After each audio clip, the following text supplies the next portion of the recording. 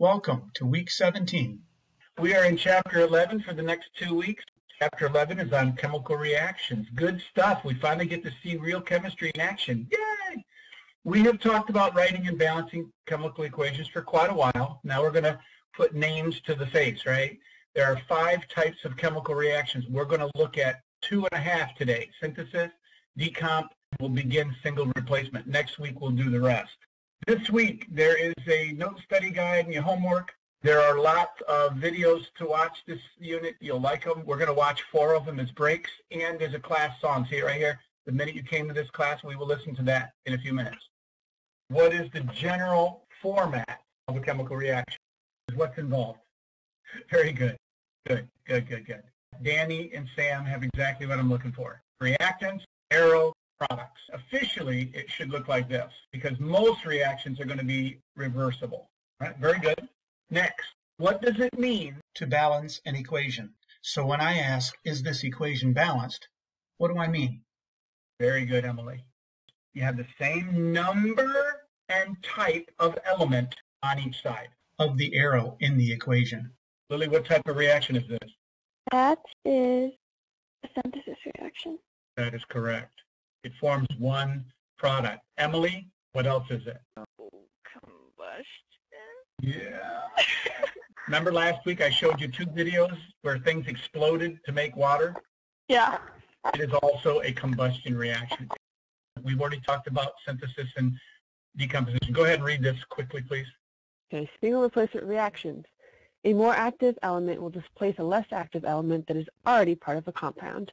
A metal may displace another metal. Non-metal may displace another non-metal. Remember here, metals are the cations. That means the positive ones. Listed first or second? First. Correct. One cation replaces another. Then the non-metals are the anions. And they are negatively charged. What about zinc and nitrate? Are they part of the reaction? No, they're not part of the reaction because they don't change or combine. That's right. So read the blue. The other ions in the reaction were not involved in the reaction, therefore we call these spectator ions. You've heard me say this throughout the course. I've been saying don't be a spectator ion. You need to participate. When I call on one student, you all should be participating. Don't be a spectator ion. Anna, you're next. I want everybody to go get an 8.5 by 11 sheet of paper, preferably blank, like computer paper. Give me a thumbs up when you have it, and let me know. You're going to be my spokesperson. Sorry, I'm going to rip something out of my notebook. It's going to be... That's fine. I was getting all teary-eyed. That joke was terrible. I never promised any of my jokes would be any good. Everybody better be doing this. No spectator ions. Isaac, get your paper. Turn your paper so that the long way is horizontal. And now fold it in half. I'm going to make a nice seam. I need 2 perfect halves. John, go ahead and read this for me. Metals react with oxygen in the air to produce metal oxides and give off heat and light. This is what we mentioned earlier, and you've seen a couple of reactions now of this. When a metal reacts with oxygen and combusts, it's a synthesis reaction, but it's also a combustion, and that's what we show here. So the one you saw last week, I showed you in the video, and it's the same video down below. Magnesium combusts with oxygen to form a white powder, which is magnesium oxide. It is a synthesis reaction. How many products, John? 1. 1. That's a synthesis reaction. But it is also a combustion reaction because there's fire and it uses up oxygen. You understand? Yes.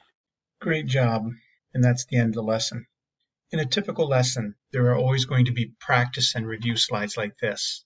Quick check, like a little practice quiz. Students will be given an assignment that they can work on, and then the answers are provided on the next slide. Reference tables are also provided in the course, so students do not need to memorize things like the periodic table. Here's a chart of polyatomic ions that they need to use throughout the course. Again, they do not need to memorize it. Various charts will be provided for them, along with an equation reference sheet. They don't have to memorize equations either. They just need to know how to recognize them and incorporate them into solving a problem. Lessons end just how they started, going over the objectives and the assessments and assignments that are due in the upcoming week.